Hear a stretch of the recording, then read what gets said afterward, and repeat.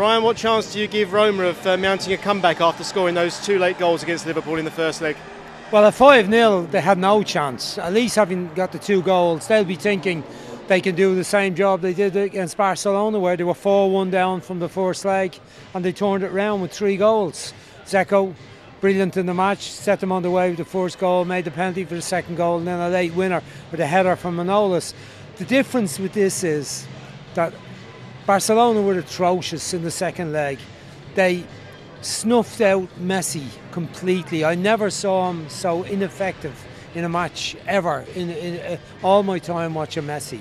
And there was no one else from Barcelona good enough to take up the reign and do a job in the match. Suarez was incompetent, I'd say, on the night. Iniesta was also kind of kicked out of it a bit too.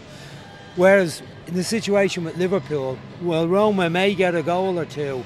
You would have to fancy that Liverpool will score again, given how Roma defended.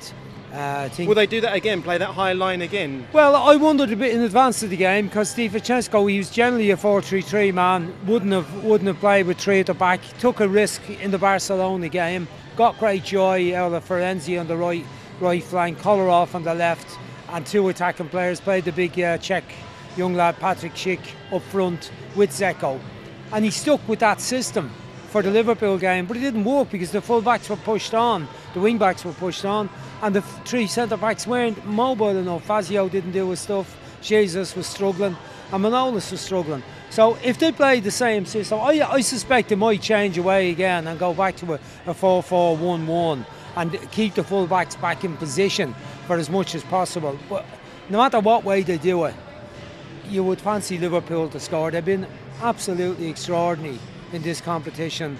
I mean, they've scored 7 twice and a 5 and 2 5s twice.